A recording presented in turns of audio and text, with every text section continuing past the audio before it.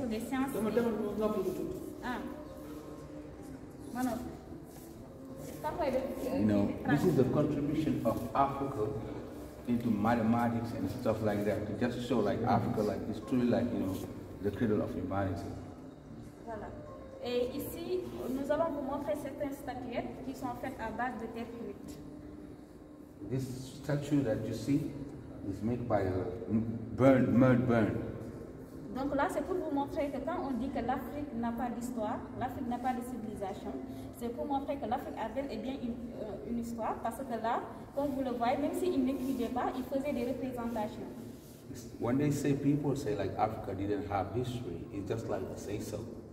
If you look at that, you know, people have been doing like something that have even like a meaning and a representation already during that time. Et ça, ce sont des statuettes qui représentent voilà, des noms. Parce que quand vous voyez ici, le cou était couvert de bijoux. And if you look at it, those are people that represent like, you know, the nobility of Africa. Because around their neck, you see everything is jewelry. Ces bijoux sont signes de recherche en Afrique. And that was like, you know, something like very wealthy. Et là aussi, ils faisaient des représentations. Ça, ce sont des statues qu'on appelle des cavaliers. And this is the statue that they call like the horseman. Donc là aussi, ils faisaient des pratiques autour des céramiques. Ils faisaient des dessins autour des céramiques pour montrer qu'ils connaissaient l'aspect du beau. And they used to make also some jars, some very representative jars that they have like design in all this stuff. C'est pour montrer aussi que l'Afrique a inventé l'art. You know, about their roots and cultures. Donc c'est pour montrer aussi que l'Afrique a inventé l'art. That's what I mean. Even like art has been discovered by Africa.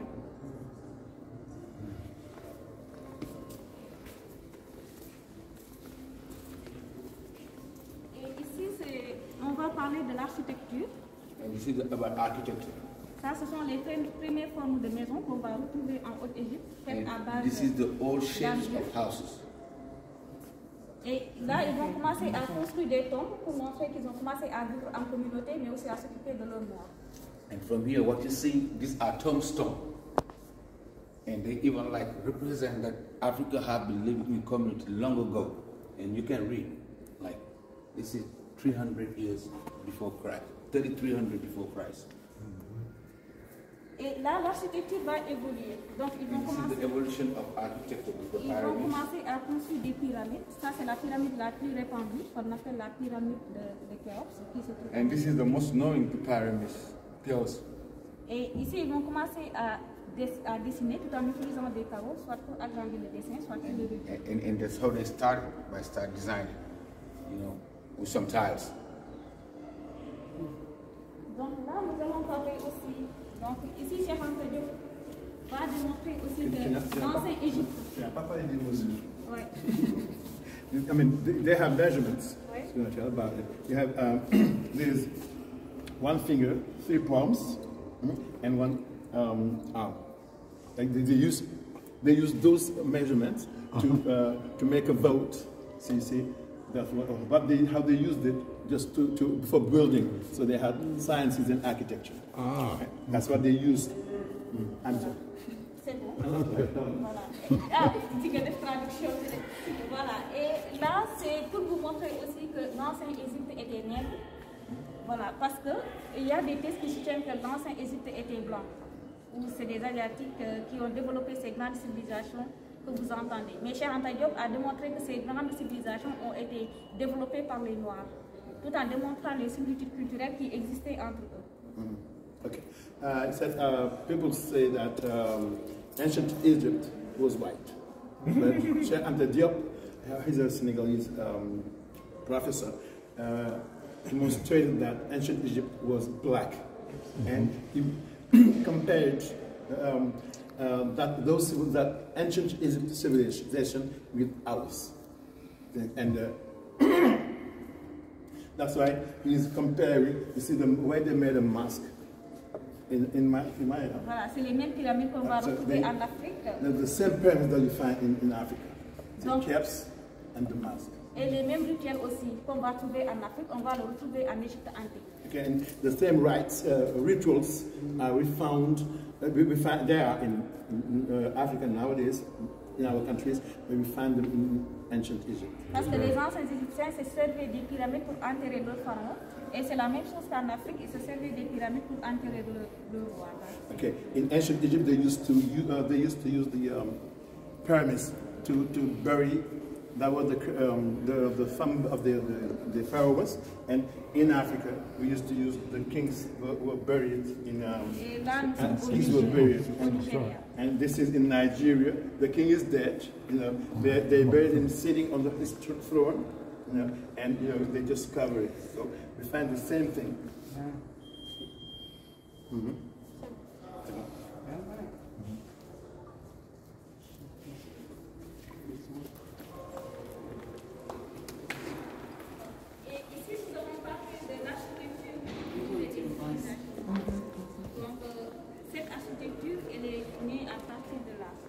Architecture qui se trouve à Zimbabwe et qui date de 1600 ans après Jésus-Christ. 1600 avant Jésus. Après Jésus-Christ. Là, comme vous le voyez, cette forme. Okay. Donc, cette the architecture of this museum is copied from an ancient architecture, 1600 years after Jesus. You know, here you have the works had 6 to 9 meters. You know, it's from 1,100 years to 1,600 after Jesus, like from the 11th century to the 16th century. So they copied that architecture, inspired them to make this museum as Black Museum. So we have, so you see, you have the same architecture throughout Africa. Et ici, on va noter le développement humain, notamment avec la construction des monuments et des palais. Ça, ce sont des différents types d'architecture qu'on retrouve dans les différents pays d'Afrique. Ici, nous sommes au Burkina Faso. Et là, c'est en Éthiopie avec l'église de l'Elibela. Donc, c'est une église qui est construite dans un sous-sol et qui est classée sur la liste du patrimoine mondial de l'UNESCO. Et qui date de 500 ans après Jésus. Okay. So we're talking about architecture here. So we have, you see, mosques and fortresses, cities, see, and the Sudanese, and this is Église en Éthiopie. This is a church in Ethiopia, 500 years after Christ, after Jesus. Combien de mètres sous terre? Combien de mètres? No, okay. It's buried. Okay, they built it underground. They built it underground, this church. Et cette architecture va faire la comparaison entre l'architecture occidentale et l'architecture africaine. Et on s'est rendu compte que l'Européen s'est inspiré de l'architecture africaine pour construire ces monuments. Comme vous le voyez, c'est des mêmes types d'architecture avec les colonnes que vous voyez. Oui, africaine, c'est plus ancien que l'architecture européenne, comme ce qu'on retrouve à Athènes, en Angleterre. You see, this kind of architecture is found in Athena, in Rome, and it's copied from African architecture that is 500 years older. 500 ans plus vieux.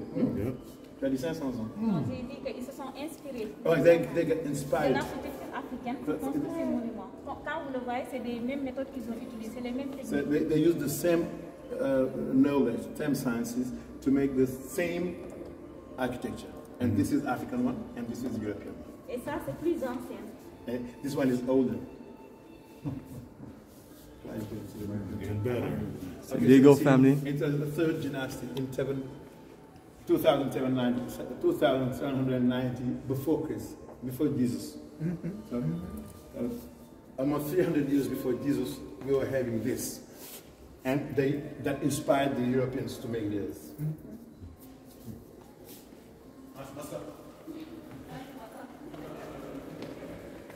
Et ici, nous allons parler du début des mathématiques. Donc, c'est pour montrer aussi que les mathématiques sont nées en Afrique.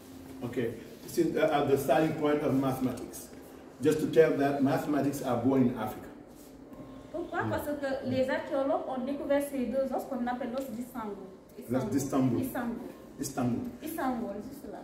C'est l'os d'Istanbul. Okay, they found these two bones. They call bones of Ishango. Donc c'est au Congo.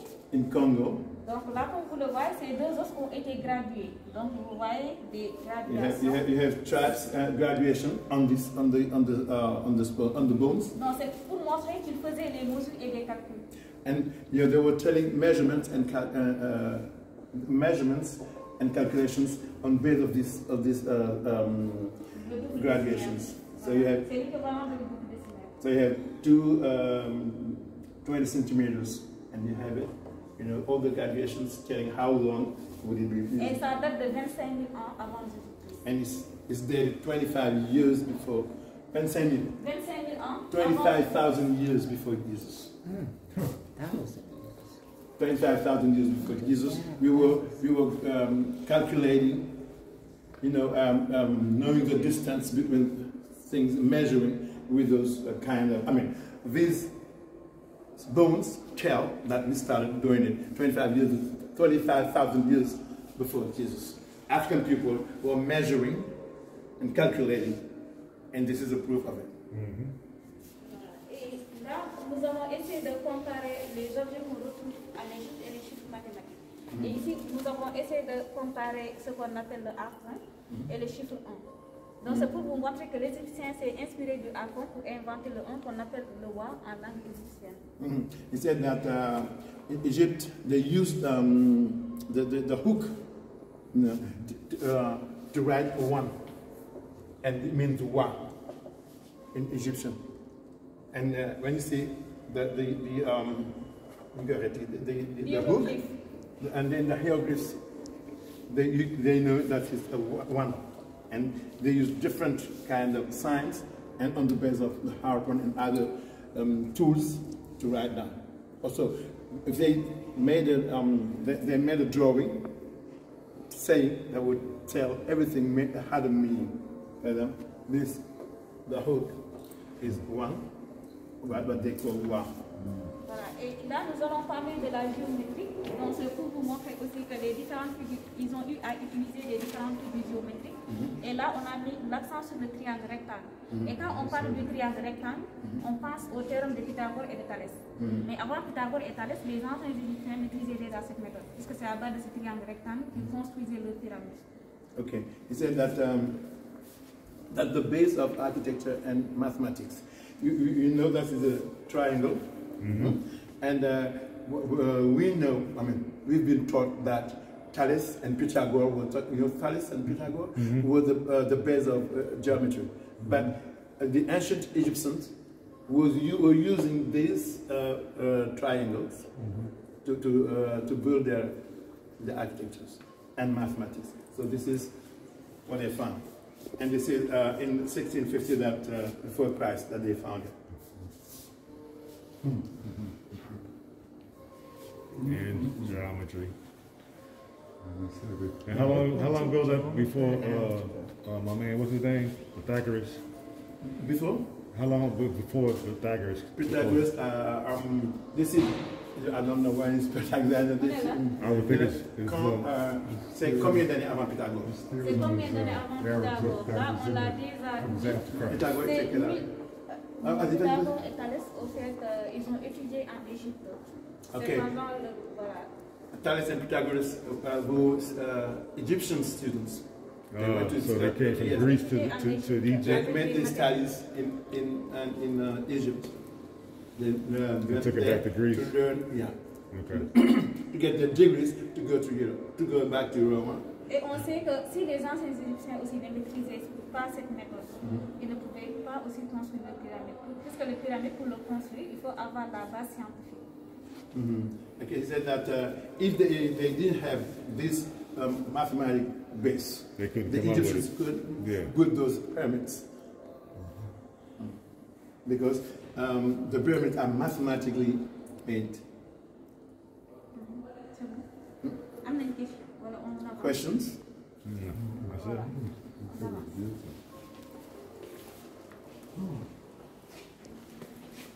Et ici, c'est pour montrer aussi qu'ils maîtrisent les chiffres mathématiques, les chiffres paires. Et on va prendre juste l'exemple de cette opération 19 fois 27. Et si c'est nous aujourd'hui, on va le faire directement, mais eux, ils faisaient des décompositions. Ils vont prendre d'abord le 27 multiplié par 2, ça vous donne 54, multiplié par 2, ça vous donne 108, etc. Et ensuite, ils vont additionner pour trouver le nombre 513. Et c'est la même méthode qu'ici. Said that to check that Egyptians was masters of mathematics. We're going to get an example. This is 19 times 27. You can do it right now, but you know, they just split it. You know, 27 times 1 is 27, and times 2 is 54, times 4 is 108, times 8 is 216, times 16 is 432. And if you add all of them, you're going to have 513. That's the way they make calculations. Là, Cheikh Diop a essayé de démontrer ou même de montrer les relations entre les langues négro-africaines et les langues égyptiennes. C'est pour montrer aussi que l'ancien Égypte était habité par les Noirs parce qu'ils parlaient les mêmes langues que nous. On a pris l'exemple du mot Momit. Momit, ça existe dans la langue wolof comme dans la langue égyptienne. Momit qui veut dire celui-ci ou celui-là. Okay, he said that Cheikh Diop, you've heard about him. He's the one, he's a Senegalese guy who made carbon 14 to date things they excavate. And he made a comparison between local languages, our languages nowadays, and the ancient Egyptian languages. And the one he used is Mamit B. Mamit means him too. You know what I mean? And that's the meaning of it. Senegal aussi, pareil. So that's the Mamit B. So they use the same words in here than over there. Mamit, very much. So that's, and I know something else that, for instance, in ancient Egypt, in their theology, they say tafnit. Tafnit means the first split that God made to create. And tafnit means in what that you split. So it's very close to each other. Donc là, ce sont des mathématiques purement africaines qu'on appelle des carrés magiques. Et c'est en base de ces carrés magiques que les marabouts prédisent l'avenir d'une personne. Donc il faut savoir que chaque lettre de notre nom a une valeur chiffrée. Donc s'ils font la somme de ces valeurs, ils peuvent trouver quelque chose sur l'avenir d'une personne. C'est ce que les Wolofs appellent le carré.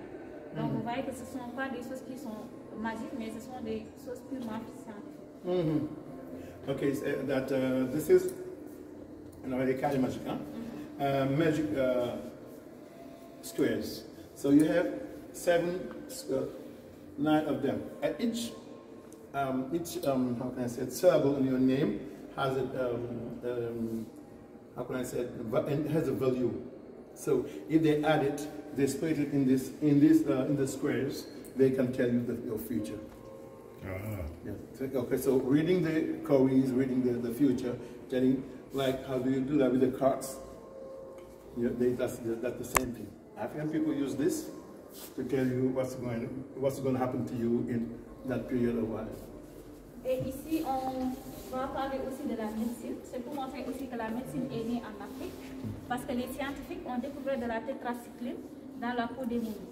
En fait, la tétracycline, c'est un antibiotique qui peut soigner des infections. Et ils ont su aussi que les Libyens vivaient de l'alcool parce qu'ils savaient que l'alcool contenait de l'antibiotique. Donc déjà à cette période, ils savaient que tel ou tel produit pouvait soigner telle ou telle maladie. It's about medicine. They said that in the body of the mummies,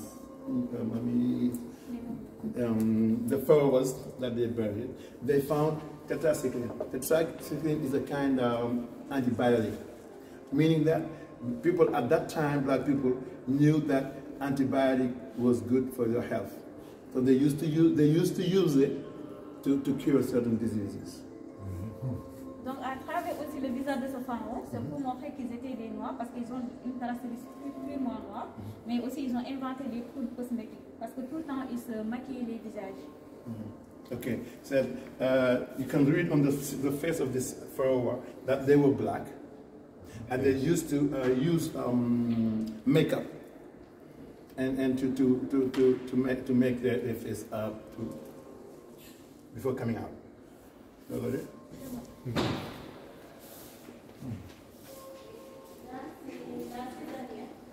dès 1879, les Ougandais ont déjà commencé à pratiquer de la césarienne. Alors que la césarienne n'était même pas née en Europe. Et ici, on note le développement de la médecine du travail, puisqu'on voit un médecin en train de consulter un ouvrier. Et là, nous allons voir qu'il produisait des protèges pour des handicapés. Okay. That's he said that very early they made cesarean. You know what I mean? Making an surgery to get the baby out. They were doing it in Uganda. Yes. It's a cereal, huh? Yeah. And here, this is walking medicine. So you see, this is the doctor checking the workers. And they used to use prosthesis. You see, this is the prosthesis for somebody's toe.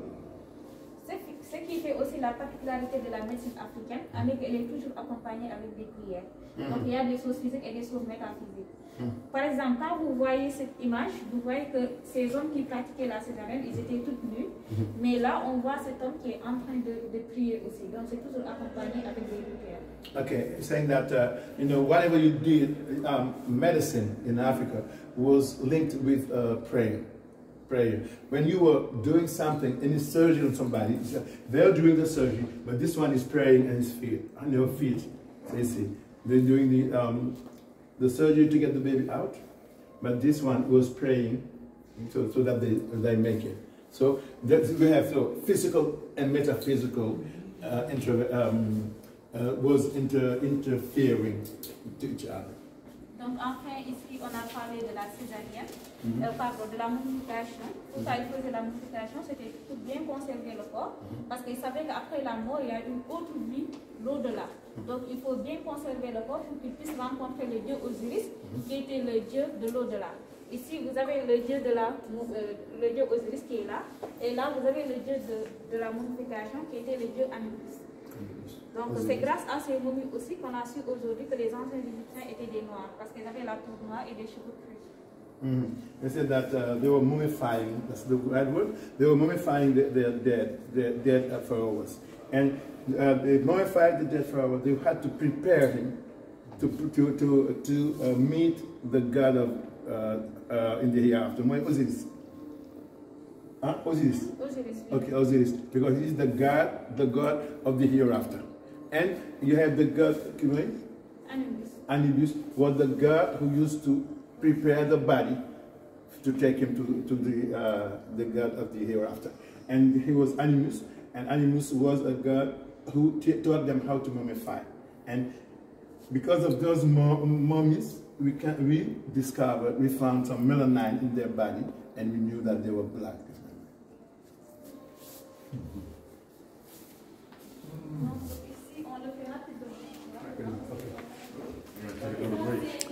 So that's it, family. This section we just covered is African contributions to medicine, mathematics, and architectural. So it's, there's no debating the situation. And we're at the Black Civilization Museum here in Dakar, Senegal.